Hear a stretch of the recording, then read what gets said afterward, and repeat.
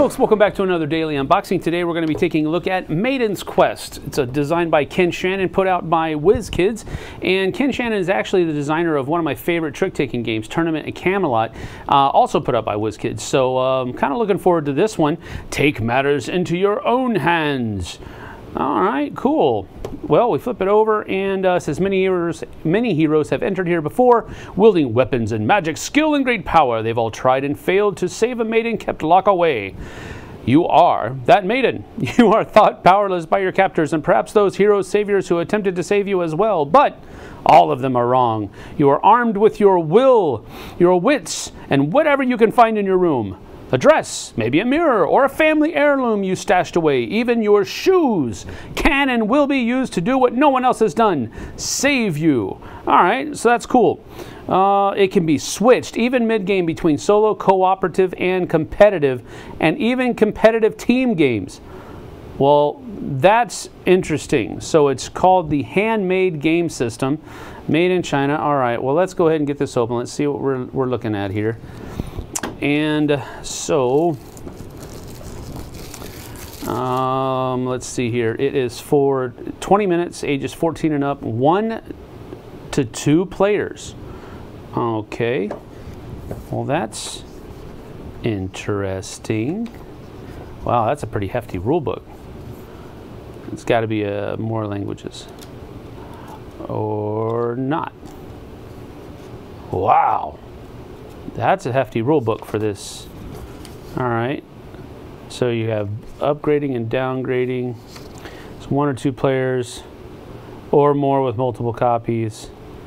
1 rule book, quick start guide. All right, where's the quick start guide? Is this quick start guide? I bet you it is.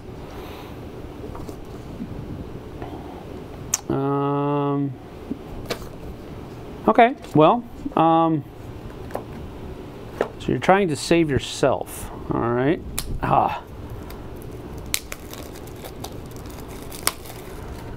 These are, oh wow, this is a weird card size. Very weird card size. Turda Weddleson.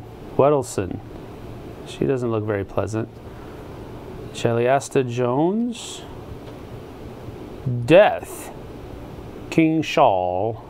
Hal, King of Thieves. Why does he have to be a dwarf? Queen Narcissa, Mrs. Claus. Okay, Mrs. Claus. Where's Mr. Claus? I want to see Santa Claus. Mr. Marrow. Dim de Troll. Dragon Whelps. All right. The artwork is interesting. I wouldn't say good per se on all of them, at least. Some of them are decent, but Vampire and Evil Knight. Well, he's very charismatic to be evil. I guess that's how it goes. Undead Knight, Doppelganger. Ooh. Etten, 2-headed Etten, a ghost. All right, so I guess these are probably like obstacles. Evil Princess, Evil Squire. Yeah, these look like bad guys that you're having to fight through. Evil Consort. Okay. A skeleton, a thief, a goblin. So you have a magically locked door, an iron bound door, a just regular locked door, and all right, so we have a whole bunch of different things going on here, and I'm sorry, but I just don't know that much about this game. Armored attire with a headless person. Oh, I guess it's a mannequin. I'm sorry, it's a mannequin. All right, heavy armor and a tiara of triumph. All right, let's see what the other deck has in it. Let's see here. I am intrigued by this game. I will put it that way. 1 to 2 players, and you are trying to save yourself out of this dungeon. So here we have Tatiana, Min the Gnome, Acolyte Dawn, Priscilla of Icehold, Genevieve of Joyo. I have no idea how to pronounce these things. Gwendolyn of Bale Crua, Mariana of Fadale, Prince Charming left behind, Me the droll left behind. Minister Samuel. All right. Well, again, the artwork is growing on me, I guess, a little bit. Some of the other cards didn't really. Hey, this must be a good guy because he has a blue cape, and he's facing the other direction.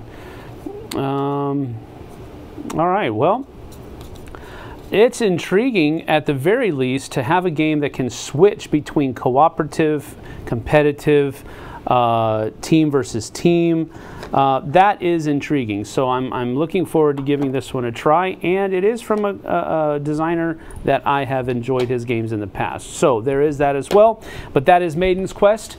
Thanks for joining us. We'll see you guys and gals on the flip side. Thanks for watching. Tune in every day for the Dice Tower's daily game unboxing.